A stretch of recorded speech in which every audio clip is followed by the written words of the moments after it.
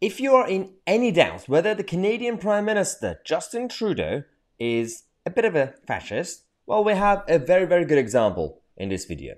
Justin Trudeau is now banning right-wing media outlets and shutting down free speech. It's not the first time that Canada and the Canadian government have done things like this. Now, there's a bit of a push from his regime, so-called regime, to shut down debate, any media outlets, and for example, this time is Rebel Media, that question his policies. And now they've decided to push for this new bureaucratic body, a new license, media journalism license. You need to have one of those.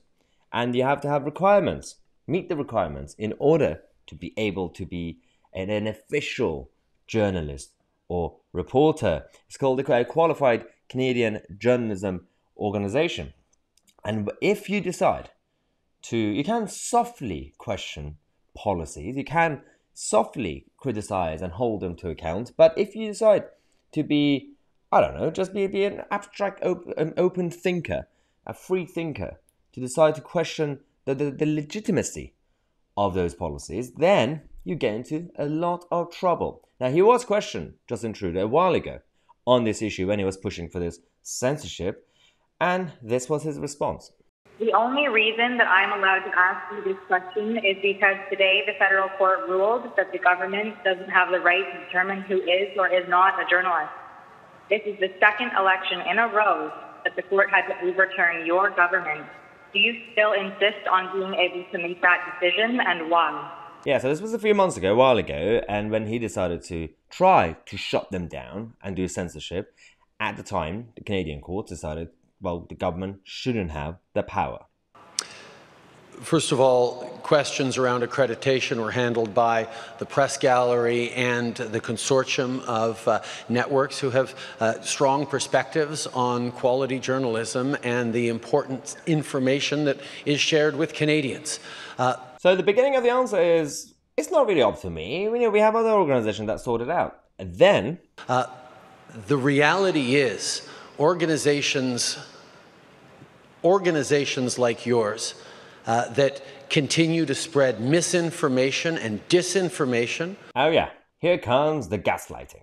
And quite frankly, I won't call it a media organization, your group of individuals need to take accountability for some of the polarization that we're seeing in this country. And I think Canadians are cluing into the fact that there is a really important decision we take about the kind of country we want to see. And I salute all extraordinary, hardworking journalists. So not only that certain media organizations are not seen as media organizations in the eyes of Justin Trudeau, he made a bit of a mistake. He said that, on the one hand, it's dangerous. You are spreading fake news and people are stupid that they're believing into it. So yeah, okay, fine.